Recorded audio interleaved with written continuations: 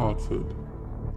To the unsuspecting eye, it wouldn't appear to be any more than a quaint, ordinary town. But beneath the skin of this area lies a dark and horrifying secret.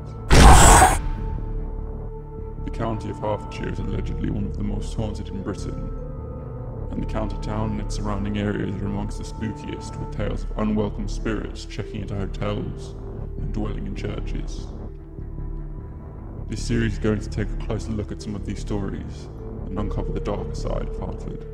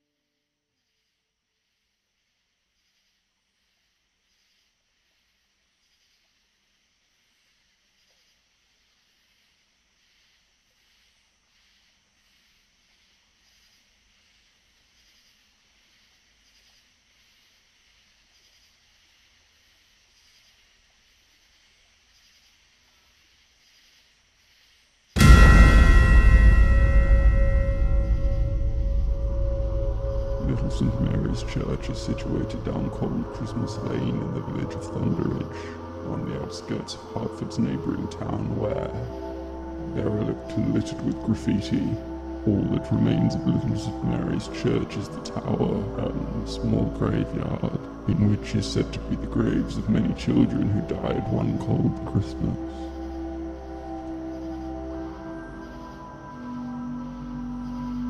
Over the years, the church has earned itself a notorious reputation for being haunted, with rumours that it was built on a north-to-south alignment as opposed to east to west, which, upon visiting, we found out was true, and is thought to be the sign of the devil.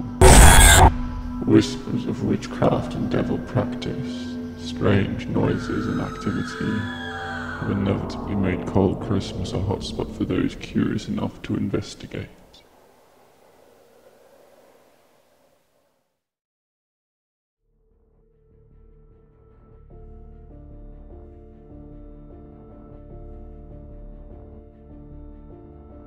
But a lot of it is just due to perception. A lot of people, they might see things, they might hear things, and they put them down to paranormal activity, when it could just be, a shadow, a noise. A creaking floorboard to you might be someone creeping around, a poltergeist creeping around your bedroom to someone else. I do and I don't. I like to find scientific evidence to collaborate what I find. Yeah, I do, but it's like superstitious.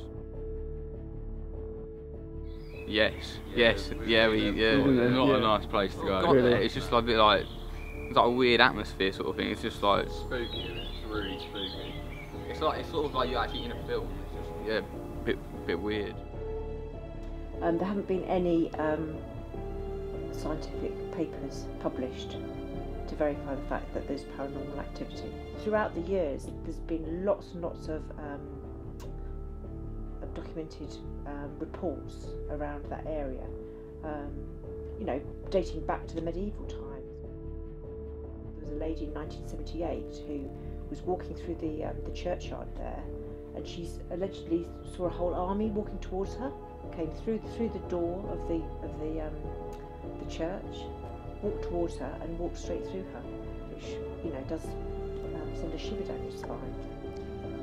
So what exactly is so compelling about this unassuming destination that it still draws in people even now it's in ruins and abandoned?